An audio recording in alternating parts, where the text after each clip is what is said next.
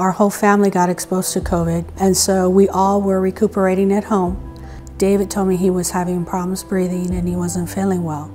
And I told David, we need to take you to the emergency room. Couldn't catch my breath.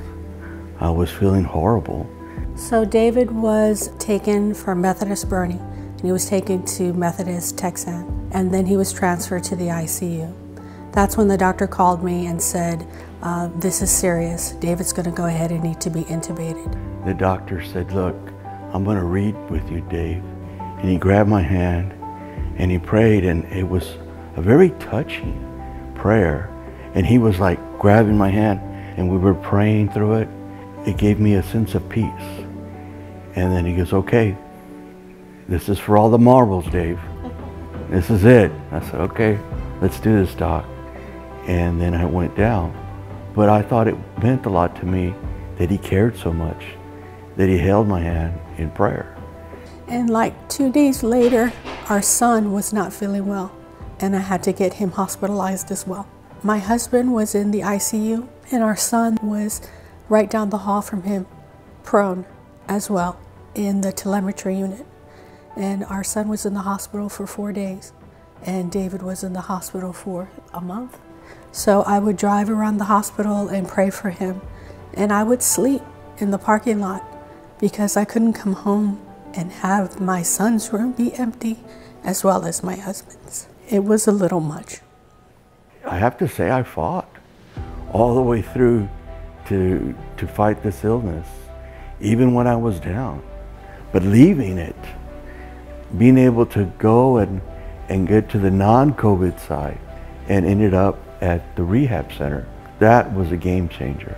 So Mr. Davila came in about the beginning of March. When I initially evaluated him, it did take 3 people to transfer him bed to chair, and he expressed the goal of wanting to walk.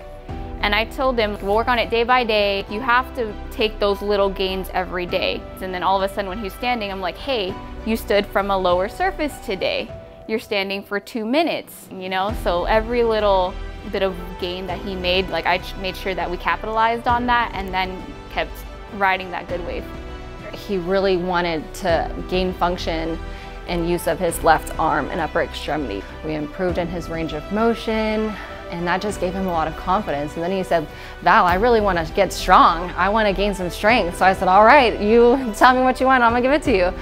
Everybody there at Methodist Rehab was positive, and you need that positive feedback because it helps you grow, helps you want to do it stronger, helps you want to do more. My motivator is my family. My motivator is I want to walk. I want to get better for my family.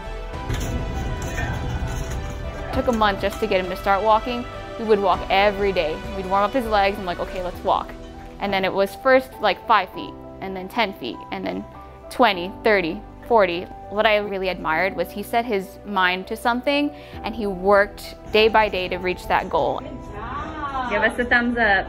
And seeing him reach that goal, and not only reach it, but like crush it, was amazing. Mr. Davila is going home tomorrow. He's reached all of his goals and he's gonna walk out of here.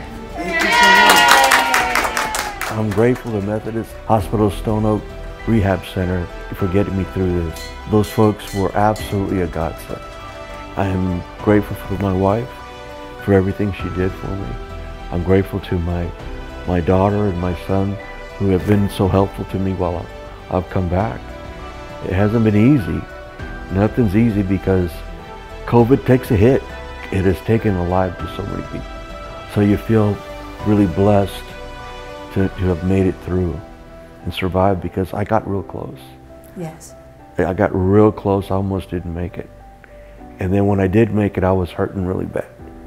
And it was the folks at Methodist that helped me get through it and made the complete difference.